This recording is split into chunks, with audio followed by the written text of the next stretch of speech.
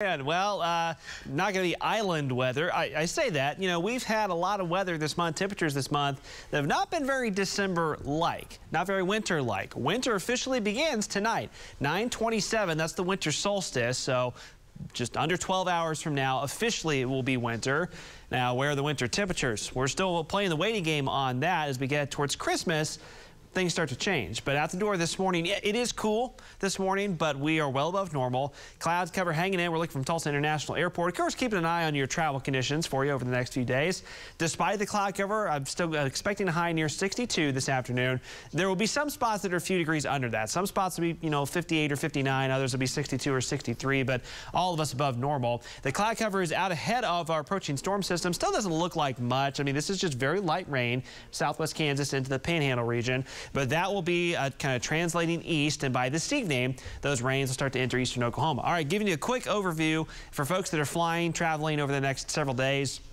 Not a lot of impactful weather across the country today, so that's good news. Of course, we got our system coming in, but that's minor, travel impacts overall. Some rain near Los Angeles today, but the rest of the country pretty quiet. Tomorrow, again, most of the country is in pretty good shape from a weather standpoint. We'll have our rain system exiting. Some more rain near LA and Phoenix, but then the rest of the country, outside some rain in Portland as well, will be in pretty good shape. Further into the weekend, it gets a little bit messier. So Saturday, our bigger storm system takes shape to our south. So a little stormy in parts of Texas, some snow in the Colorado Rockies. Christmas Eve Sunday, that storm system comes plowing through here with heavy thunderstorms in the morning. So that will be an impact for some of the plain states on Sunday. And then Christmas Day, Monday, that system's pushing east and some stormy weather from portions of the Great Lakes into the southeast United States. So by the end of the weekend into the Christmas time frame, that's when travel conditions could get a little messier in spots. Here in Green Country, of course, everyone wants to know that Christmas forecast. We've been talking about it all week, and no drastic changes on the outlook this morning. Christmas Eve, again, it's going to be a stormy Christmas Eve morning, mild afternoon temperatures, and Christmas Day has continued to look chillier than it did look a couple days ago, as we're expecting a cold front to sweep in on Christmas Day. So back to today's timeline. Once again, cloudy skies, a peak or two of sunshine.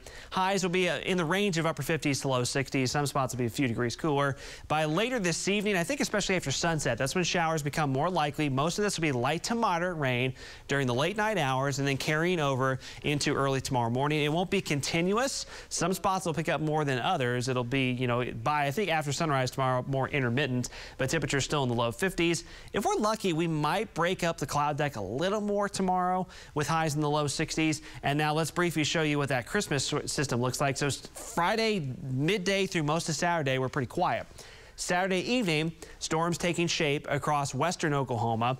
Pretty windy conditions as well. And then here we go, Sunday morning. This is just before sunrise. Sunday, Christmas Eve morning. A line of heavy thunderstorms marching into eastern Oklahoma. Severe weather threats still look pretty low, but one or two of those could be locally strong. And again, there's the potential for some very heavy rain with those Sunday morning, Christmas Eve morning storms. Rainfall amounts the next 7 days where you see the purple and red. That would indicate 1 to 2 inches of rain for most of us. The majority of that is going to be Christmas Eve morning. We're not going to have heavy rains tonight.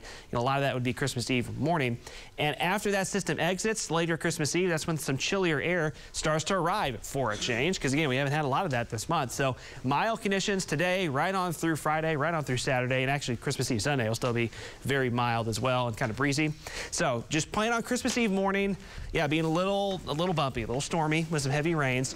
And then Christmas Eve night, Christmas morning, a slight chance for a shower. Chillier Christmas Day into the first half of next week.